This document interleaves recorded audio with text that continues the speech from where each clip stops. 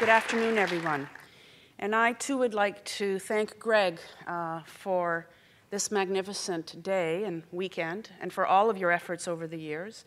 I only met Greg, it seems like I've known him all my life. And maybe we did know each other in a past life at the banana bar next to my mom's house. But we just met a few months ago, and already we've worked on 2 projects and are talking about a few more. And when I saw him in Los Angeles a couple of weeks ago, I said, talking to Greg, you know anything is possible. And that's a gift. And so I thank you for sharing that gift, because my mantra is vision without implementation is just an hallucination. You can have all the vision you want. You can speak at all the cafeteria you want all day long, but unless something gets done, which I know is the theme of this weekend, then it was just a nice dream. And I really welcome the opportunity to talk to you about psychology and politics and influencing change, because it's something that we know about as Hellenes, and it's such an honor to be here amongst such terrific Hellenes. I would love to just bottle that young man Stefanos as a cognitive psychologist. I know he single-handedly can counsel so many of my former patients in Canada. He's such a role model, and congratulations to the parents as well.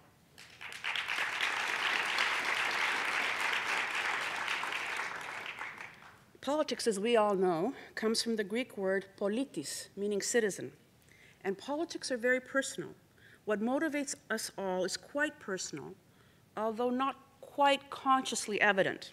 Our politics often goes back to our childhood. And so as I speak of my experiences for a few minutes, I want you to reflect on yours as well. What is the connection of your early years psychologically to what you are passionate about now, politically and otherwise? Because I firmly believe that tapping into that passion is the secret to success, whether it's public or private. And I also believe that as a diaspora, we are called upon to tap into that passion for our motherland, and we've heard from so many wonderful people all day on their plans and their experience on doing this. And I will discuss my thoughts on this a little bit later in the talk. But let's go back for a moment to the beginning, my beginning, which I know reflects the experience of many of you here or of your parents, depending on how old you are. Like many of my generation, born in Canada to Greek parents from Crete, my first and only language was Greek until I entered kindergarten. I was painfully shy, and I did not speak up in class. In fact, every chance I got, I escaped from school and ran home to my yaya, my father's mom. The school often sent a grade 6 student home to get me. But I had successfully brought my yaya onto my side, and she would often tell the student to go away and leave little Marie alone, because she doesn't need to go to school. She already knows how to read and write, which was true. But I only knew how to read and write in Greek at the age of 4. And the school didn't know this. I mean, how could they? So I was put in a slow learners class in grade 1. Luckily for me, my teacher noticed that I was not slow, and I was then put in a regular grade 1 class. I learned English that summer. I believe that is probably why I became a child psychologist, and very definitely why my research was about assessment of children from different backgrounds. It certainly became my moral compass when I was the chief psychologist of our school board and had to advocate for thousands of vulnerable students. Perhaps that background, both in my childhood and then my adulthood, was always in my mind, consciously or subconsciously, when I was given the task by the Premier of Ontario, who's sort of the equivalent of a governor here, to develop a law for people with disabilities that was fair and just and enforceable. I was a cabinet minister at the time, sort of like a secretary in the American system, in 2003. I started my consultations and heard many horror stories from people with disabilities that far too often the reason why society, especially business, but also public buildings and work environments were not accessible to them because it was too expensive. I even heard of horror stories of mothers of disabled children losing hope and ending their lives and that of their children, the biggest tragedy of them all. As I was listening to these stories, I had a familiar ache in my stomach. Why am I feeling this way? Yes, it's understandably unfair, but it's one thing to think something and it's one thing to feel it in such a profound way. And then I remembered. I started out in engineering before going to psychology in 1976. And some of the co-ops in industry were not available to the female students in the engineering program. And when we were asked why not, we were told not enough women come through here to make it worth the expense. I think if someone told any of our daughters today that they could not go somewhere because it isn't worth the expense to have female washrooms, there would be a revolution. I know I'd be bailing my 21-year-old daughter out of jail for sure if I wasn't in there with her. And that is when my mantra began to take shape. I found the teachable moment. I would say to everyone who was scared of the expense, imagine in 30 years from now, people will say, there was in Ontario a time, only 30 years ago, that people complained about the price of a ramp for wheelchairs, the cost of making a washroom accessible in private and public buildings. Hard to believe, isn't it? That is the vision that guided me, but I knew I had to tread carefully, communicate extensively, listen attentively, and achieve consensus among many groups. In the first ever formal meeting between the disability community and business representatives in Ontario, I saw that in the end there was over 90% agreement. The disabled didn't want to break business, they wanted to access business. The business people didn't want to exclude the disabled, they just didn't know what a difference a few accommodations could make. One senior executive summarized it perfectly. He said to me, "Minister, as a businessman, you're scaring the life out of me. But as a father of a disabled girl, you're not moving fast enough." And that encapsulated the dilemma, the challenge. The next step to see is what the leaders of the world were doing. And I came to the United States first, because you were here, the leaders. And I saw that by making your restaurants and hotels just that, accessible, and nothing else, you increase revenues by 12%. That's billions and billions of dollars, as well as the right and just thing to do. From Australia, we learned to give ourselves time. They had a 30-year timeline. We decided on a 25-year timeline. I learned from Great Britain, another leader at the time, that a deadline isn't enough. That the day before the deadline, people were saying, businesses were saying, we need to do what? From that, we learned that we had to have standards every 5 years or less until 2025. And I took the Environmental Protection Act from the United States as my model for doing that. And then came the gamble on my part. I'm Greek, after all. I brought all the parties together, government, private, and public stakeholders, disability groups, and told them that they would write the law together. They would have to agree on the standards. For example, how many accessible cabs should a private company have, how many private trains, restaurants with ramps, menus in Braille, et cetera, et cetera. My pledge to them was that I would take that final product and sell it to Cabinet, the decision-making group in Ontario. I knew what I was asking was tough. I knew in the midst of deficit budgets, asking my colleagues at the Cabinet table to approve such a law would also be asking a great deal. My bureaucrats had costed it out for billions and billions of dollars for business to do this. I only had one request from everyone, and there were literally hundreds involved in this exercise for over a year. And these were people that weren't speaking to each other before this exercise. I said, please don't go public with your disagreements yet, because that could sabotage everything. And they succeeded in over a year of not going to the media. A few months later, they came back with a draft, and it was my turn. There are about 25 cabinet ministers in Ontario, one for each department, education, environment, et cetera, et cetera. I had each one of them to a nice lunch, because again, I'm Greek, individually to meet with their ministry department, transportation, for example, the disabled group, as well as business. And they had already agreed on the standards and told the minister that they needed his or her support. The citizens who came together and overcame their differences wrote a law themselves and kept it confidential for almost a year. They were asking support. So how could anyone say no? By the time it came to the cabinet table, most of my colleagues had heard their respective stakeholder group over a tasty lunch. There were no surprises. They had their chance to ask their questions. It was passed in cabinet, and I'm very proud to say it passed unanimously in the parliament. That rarely happens in Canada. It wasn't rocket science, it was psychology. It was respecting your fellow citizens and formulating an infrastructure where it was possible for people with perceived differences to come together. And it was about taking risks. One leak to the press, and the whole thing could have been sabotaged. One side could have been pit against the other. And that's all sometimes government needs to say, Well, if they can't agree, we're certainly not going to fund it. And it was about trust, because if you give people a chance, they will do the right thing. I've seen it over and over again.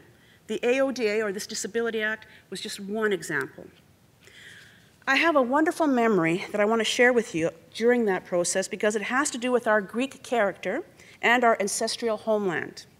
When the law was first introduced in the Parliament, as minister, it was my duty to travel widely and discuss the law and have final consultations open to the public before the final readings and royal assent. We have the British system, so we need royal assent before passing the bill. In one of the cities, I did a radio interview with 2 guests from the disabled community, and one was in a wheelchair. Somehow, the Athens Olympics came up, and I mentioned that I was there. The man in the wheelchair said that he was there and had an interesting experience. I thought to myself, okay, here we go again, and now I wonder if I will hear on national radio the familiar complaints about Greece, how disorganized, et cetera, and how much worse could it be for someone in a wheelchair. Instead, he told me this: I never felt more normal and more accepted anywhere in all my life, as I did in Athens. There were no ramps, and the lift to the Acropolis had a huge waiting line, but I didn't need any of that. Anywhere I needed to go, anytime, people would just get me there, spontaneously, carrying me, lifting me, laughing with me, inviting me to dinner, to clubs, shrugging apologetically about the lack of ramps, but never making me feel abnormal.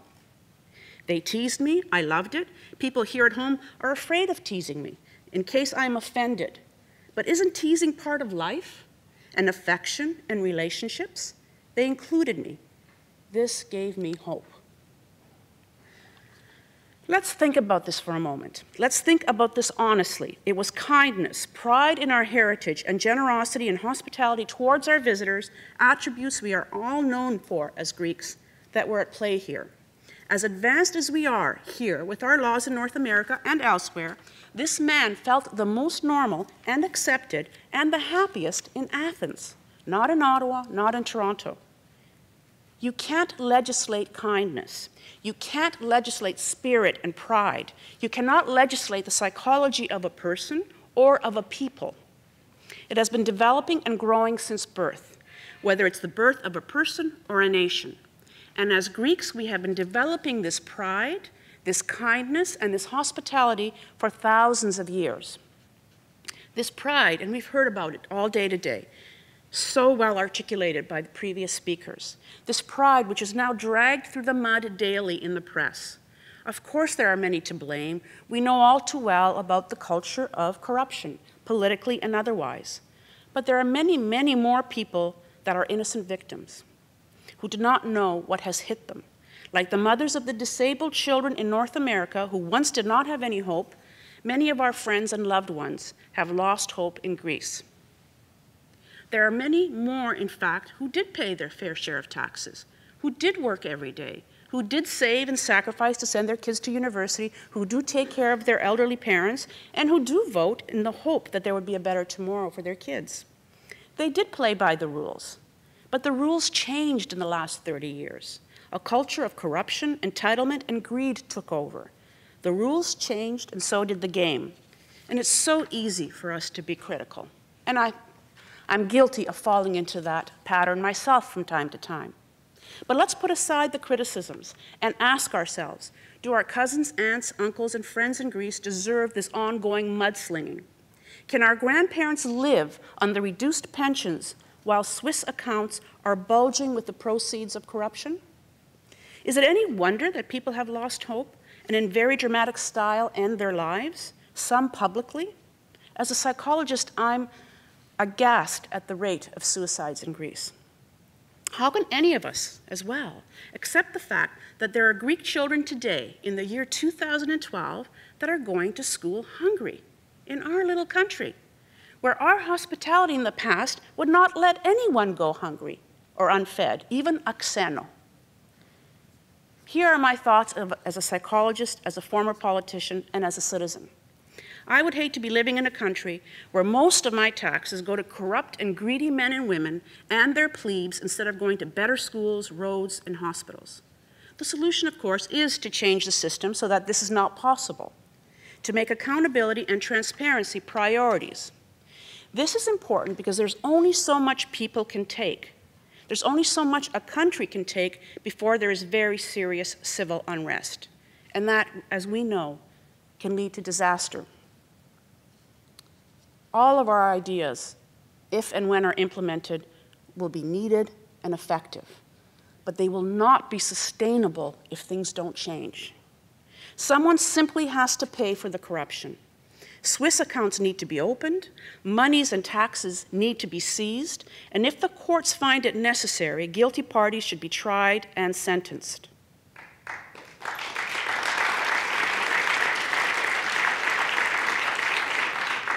The statute of limitations for politicians and former politicians need to be axed. And the sentences need to be implemented, period. In Canada, a 76-year-old senator was sentenced to 6 months in prison for falsely claiming $10,000 on his expense account. That's what I'm talking about. Only then will people begin to have faith in the system and to modify their own behavior. If there are no consequences to corrupt behavior, there will be no hope. There is a time to forgive and forget. This isn't one of those times. Too much has been taken away, and I see that the arrest of one former cabinet minister has made a start.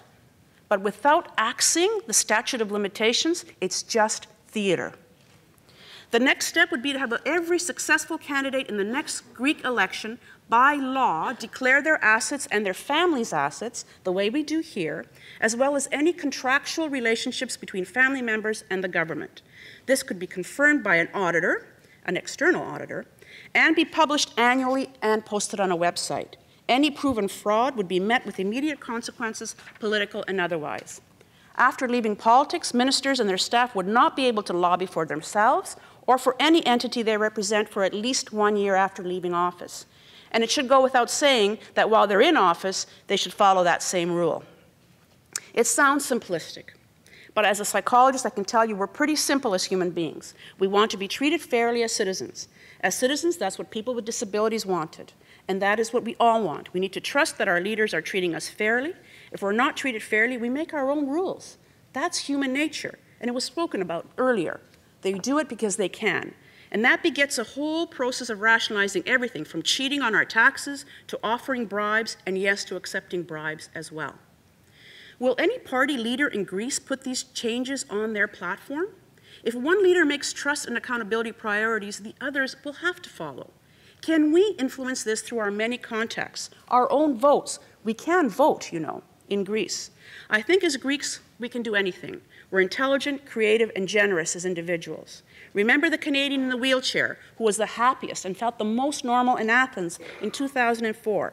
That Greek hospitality and spirit is in all of us. Some of us went astray. We're human. And I say us because it would be hypocritical to make this an us versus them argument. So let's harness our energy, raise funds for those that need it the most, influence a change in the political system, and offer ourselves to assist in all of these. We can do it. We are Greek. We would be doing the work that is needed to be done, and isn't that what we are all about in the diaspora? We get things done.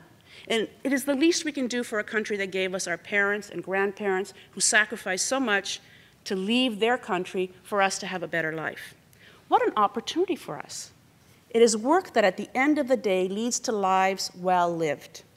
Our ancient Greek ancestors defined happiness as excellence in one's work. I wish us all continued excellence in this very sacred endeavor. Thank you.